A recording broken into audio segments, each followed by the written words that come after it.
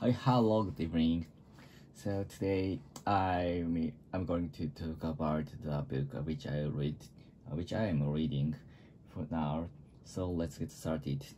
So I'm reading the book about the Netflix and how to build the team which can uh, come over the very difficult things, and the book said that that is very important to create a strong team, and I can learn from learn how to create a strong team or strong company from the book. And today I'm going to talk about it, so let's get started.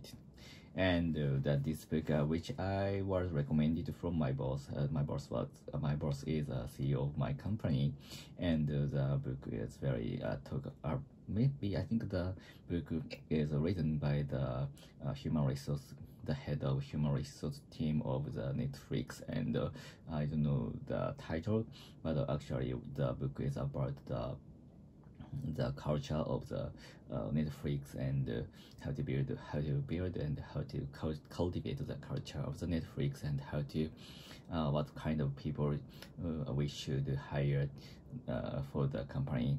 So that is very informative for me, because I always working as a hiring and working as a hiring and head of the development team. So that was very interesting book, and I will introduce about the summary of the book. And but actually I have read the book only half part, so the today's information is the half part of the book. And so it is a little bit if you don't read the book, and but you want to read the book, you shouldn't listen to these vlogs. And in the Netflix, the company is the company decided to hire the very high performer, only high performers, and because and also they cultivate their specific culture in the Netflix. So most impressed the culture is the transparency, and they recommend the clear and open discussion between the people, and don't hesitate to their opinion, their employees' opinion, even if between the CEO and ordinary normal employees. And so that is the very important culture, and they detect they define the importance of the clear and transparent opinion and debate. And even if I was a subordinate of one of boss, and the boss said that, but I couldn't agree. I can't agree with what he or she said, and I have to talk about I have to told my own opinion to the boss, but the opinion is not against the boss, and but is alongside the user, and improve their product and their business or their issues. So that is not the attack to the humanity, and not so that should be the improvement, that should be alongside improvement of their business. So that is a very important thing. And so of course if the if they if the opinion is against to the one person, so but it is not to the humanity and the diversity. So the opinion is the action of the person. So because they don't attack their own, not they attack, they try to change the miss or wrong action. And so the employees doesn't the employees don't don't attack or go at their their service. So I think that is very important, and they have the companies employees have a very strong respect up to the other people, other employees, and their product and their business. So that is one of the strengths of the Netflix, I think. And the second impressive story is the debate in front of the CEO. And so the story says that the story is that the one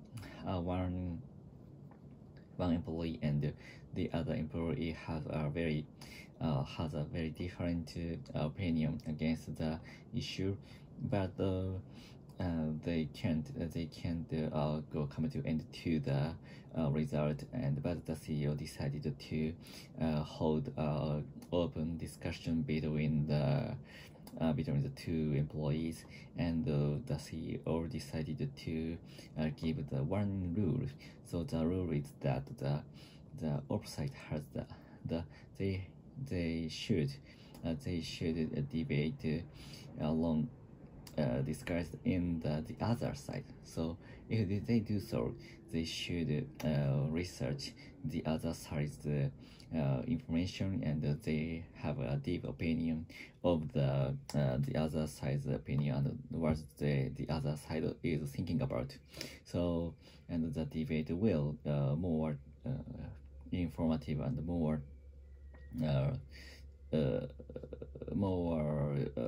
creative.